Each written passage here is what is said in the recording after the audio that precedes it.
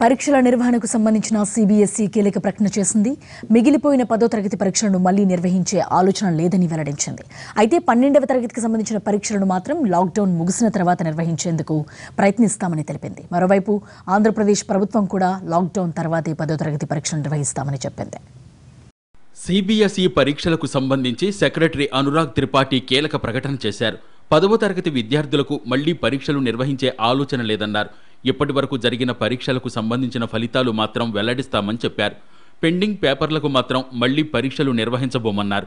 అయితే ఇప్పటికే 20% మూల్యాంకనం ఇంకా పెండింగ్లోనే ఉందన్న ఆయన కొన్ని రాష్ట్రాల్లో మాత్రమే వాల్యుయేషన్ ప్రక్రియ ప్రారంభమైందన్నారు. ఇక 12వ తరగతికి సంబంధించి 12 సబ్జెక్టులకు పరీక్షలు ఇంకా జరగాల్సిందే. వీటిని నిర్వహించడానికి 10 రోజుల సమయం పడుతుందన్నారాయన. లాక్డౌన్ ఎత్తేసిన తర్వాత ప్రభుత్వం అనుమతిస్తే వీటిని నిర్వహిస్తామని వెల్లడించారు. చిన్న సబ్జెక్టులకు సంబంధించి ఇంటర్నల్ అసెస్మెంట్స్ నిర్వహించే ఆలోచన ఉందన్నారాయన. పరీక్షలకు సంబంధించి తల్లిదండ్రులెవరూ ఆందోళన చెందాల్సిన అవసరం లేదని అనురాగ్ త్రిపాఠి స్పష్టం చేశారు. మరోవైపు రాష్ట్రాల విద్యాశాఖ మంత్రులతో కేంద్ర మానవ వనరుల శాఖ మంత్రి రమేష్ పోఖ్రియాల్ వీడియో కాన్ఫరెన్స్ నిర్వహించారు.